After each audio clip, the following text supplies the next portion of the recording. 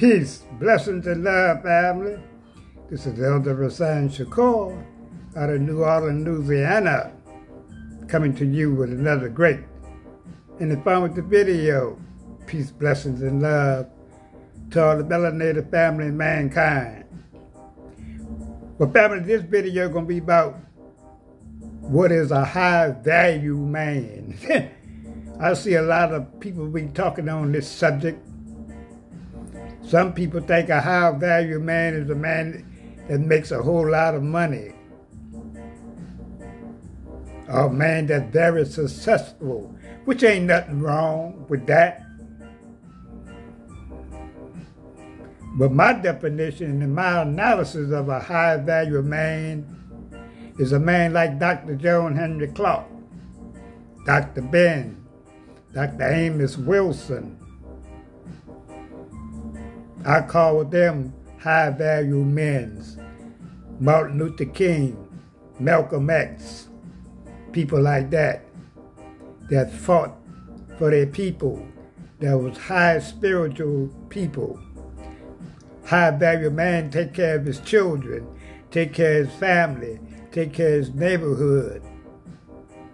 He's a very honest person, compassion, but also is a warrior when it's time to be a warrior.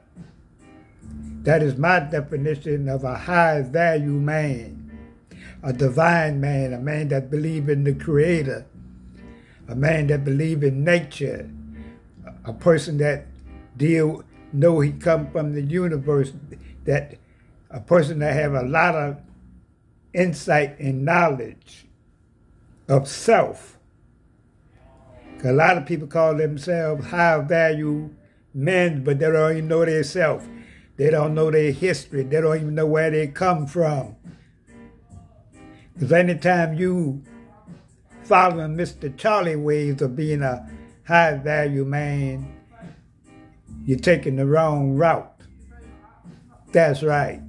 Just because you wear a suit and a tie, just because, not knocking no people that wear a suit and a tie, but you know where I'm coming from.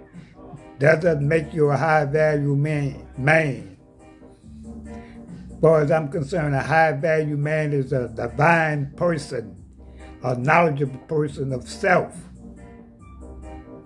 a divine person that believes in the Creator, in nature, the universe, the cosmos, a person that is 100% for his race.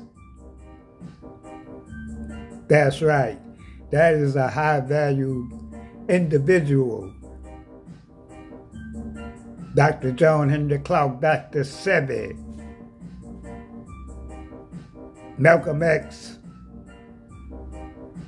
and people of that nature. Not these so-called dating coaches. If you think they're high value, something wrong with your mind. But family, we're going to cut this video short. Love to hear your comments. I love to hear your comments. What you think is a high value man? A man with a whole lot of money? Or a man with morals and values?